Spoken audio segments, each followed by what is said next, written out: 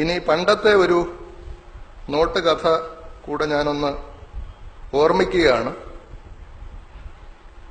പണ്ട് ഈ കള്ളനോട്ട് വളരെ പ്രചാരത്തിലായിരുന്ന സമയത്ത് അത്യാവശ്യക്കാർക്ക്, ഇപ്പോഴത്തെ കാര്യമൊന്നും എനിക്കറിയില്ല, നമ്മൾ 10,000 രൂപ കൊടുക്കുകയാണെങ്കിൽ 20,000 രൂപയുടെ നോട്ട് തരുമെന്നാണ്. അത് വ്യാജ നോട്ടായിരിക്കും എന്നാണ് പറയുന്നത്. അപ്പൊ അങ്ങനെ ഒരാൾ അത്യാവശ്യത്തിന് ഒരാൾക്ക് 10,000 രൂപ കൊടുത്തിട്ട് 20,000 രൂപയുടെ നോട്ട് തിരിച്ചു കിട്ടി. അപ്പൊ ഇവർ തമ്മിൽ വലിയ കണക്ഷനൊന്നും കാണൂല, വളരെ രഹസ്യ സ്വഭാവത്തിലാണ് ഇതൊക്കെ നടക്കുന്നത്. അപ്പൊ ഇയാൾ വീട്ടിൽ കൊണ്ടുവച്ച് ചാക്കോ സഞ്ചിയോ എന്തോ കുത്തിക്കെട്ടിയാണ് ഇത് കൊടുത്തയക്കുന്നത്. അല്ലാതെ നോക്കാനോ എണ്ണി നോക്കാനോ ഒന്നും പറ്റില്ല. കൊണ്ടുപോയിക്കൊള്ളാൻ പറയും, അപ്പോഴും കൊണ്ടുപോകണം. വീട്ടിൽ കൊണ്ടുവച്ച് തുറന്നു നോക്കിയപ്പോഴാണ് 20,000 രൂപയുടെ നോട്ടൊക്കെ ഉണ്ട്, പക്ഷെ എല്ലാം 200-ന്റെ നോട്ടുകൾ. എണ്ണം കറക്റ്റാണ്, 20,000 നോട്ടുമുണ്ട്. അപ്പോഴാണ് ഇയാൾക്ക് അബദ്ധം മനസ്സിലായത്, പോയി 10,000 രൂപയും പോയി. ഇപ്പൊ ഏറ്റവും അടുത്ത ഒരു സുഹൃത്തുണ്ട്. അപ്പൊ അയാളോട് മാത്രം വിവരം പറഞ്ഞു, എന്തായാലും ഇങ്ങനെ ഒരു അബദ്ധം പറ്റി, എനിക്ക് പൈസ പോയി. എന്താണെന്ന് ചോദിച്ചത്, ഇങ്ങനെ എല്ലാം 200-ന്റെ നോട്ടാണ്. അപ്പോ 200-ന്റെ നോട്ട് കഴിഞ്ഞ് വലിയ നോട്ടൊന്നും ഇറങ്ങിയിട്ടില്ലാത്ത സമയമാണ്. അപ്പൊ അത് ഇനി എന്ത് ചെയ്യാനാ, കത്തിച്ച് കളയുക എന്ന് പറയുന്ന മാർഗമേ ഉള്ളൂ എന്ന്. അപ്പൊ സുഹൃത്തൊന്ന് ആലോചിച്ചിട്ട് പറഞ്ഞു, നമ്മുടെ ഈ കേരളത്തിന്റെ അങ്ങേ അറ്റത്ത് ഒരു അതിർത്തി ഗ്രാമമുണ്ട്, അവിടെ എല്ലാം മണ്ടന്മാരെന്നാണ് പറയുന്നത്, അവർക്കൊന്നും അറിഞ്ഞുകൂടാ. അവിടെ ഇതുപോലത്തെ നോട്ടൊക്കെ നമുക്ക് ചെലവാക്കാൻ പറ്റുമെന്നാണ് ഞാൻ അറിഞ്ഞത്. നമുക്ക് വേണമെങ്കിൽ അങ്ങനെ ഒന്ന് ശ്രമിച്ചു നോക്കാം. കുറെ നോട്ടെങ്കിലും ഒന്ന് നമുക്ക് മാറി കിട്ടുകയാണെങ്കിൽ അത്രയും നഷ്ടം കുറയുമല്ലോ. അയ്യോ, എന്നാലും നടക്കുന്ന കാര്യം നമുക്കൊന്ന് ശ്രമിച്ചു നോക്കാം. അത് വലിയ കാര്യമൊന്നുമില്ല, നമുക്ക് പോലീസ് പിടിക്കാതെയൊക്കെ നമ്മൾ നോക്കിയാൽ പോരും. അല്ല, നീയും കൂടെ വരികയാണെങ്കിൽ നമുക്ക് നോക്കാം എന്ന് പറഞ്ഞ് രണ്ടുപേരും കൂടെ കുറച്ച് നോട്ടൊക്കെ കൊണ്ട് നേരെ അവിടെ പോയി. ഈ പറഞ്ഞ ഒരു കാട്ടുമുക്കാണ്. അവിടെ പോയി ബസ്സിൽ ഇറങ്ങിയിട്ട് കുറെ ദൂരം നടക്കണം, എന്നാലേ അവിടെ എത്തുള്ളൂ.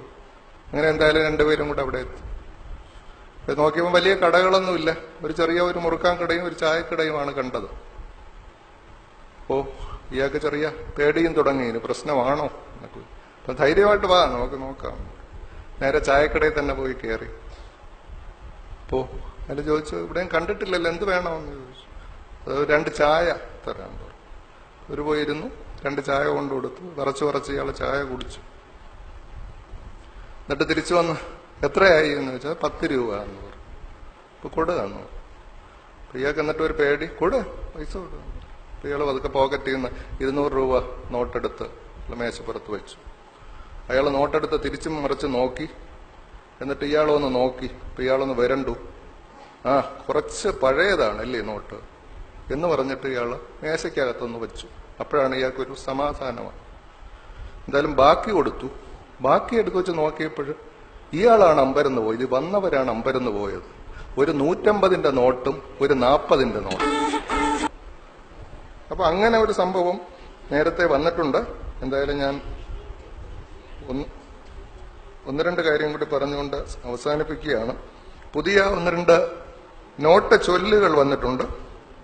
2000 ദുഃഖമാണുണ്ണി 100 സുഖപ്രദം, സൊസൈറ്റി കുളിച്ചാൽ ബാങ്ക് ആവൂല, 2000 കിടക്കും 100 ഓടും, നോട്ടെടുത്തവൻ നോട്ടാൽ. അങ്ങനെയുണ്ട്. അതാണ് നമ്മൾ ഇനിയിപ്പോ കാണാൻ പോകുന്നത്. ഒന്നുകിൽ ബാങ്കിന് പുറത്ത്, അല്ലെങ്കിൽ മാനേജറുടെ നെഞ്ചത്ത്. അത് നമ്മൾ ബാങ്കിൽ കണ്ടുകൊണ്ടിരിക്കുന്നതാണ്.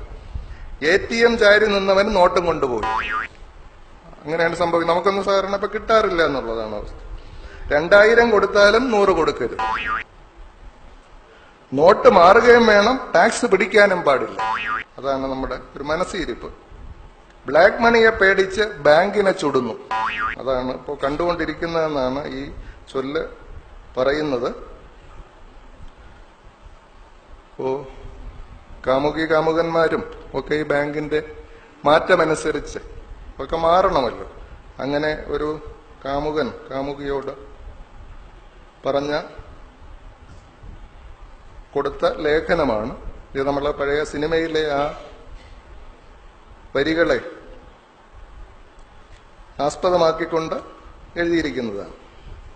കാമുകൻ കാമുകിയോട് പറയുകയാണ്, വരൂ പ്രിയേ, നമുക്ക് അതികാലത്തെഴുന്നേറ്റ് ബാങ്കുകളിൽ പോയി ക്യൂ നിൽക്കാം. 500-ഉം 1000-ഉം മാറ്റിയെടുക്കുകയും പുതിയ നോട്ടുകൾ വന്നോ എന്ന് അന്വേഷിക്കുകയും ചെയ്യാം. അവിടെ വെച്ച് ഞാൻ നിനക്ക് എന്റെ 2000-ന്റെ പുതിയ നോട്ട് നൽകാം. അത് കേട്ട് കാമുകി പറഞ്ഞു, എനിക്ക് 2000 ഒന്നും വേണ്ട, തരണമെങ്കിൽ 100-ന്റെ നോട്ട് തന്നാ മതി എന്ന് പറഞ്ഞു എന്നാണ് പറയുന്നത്.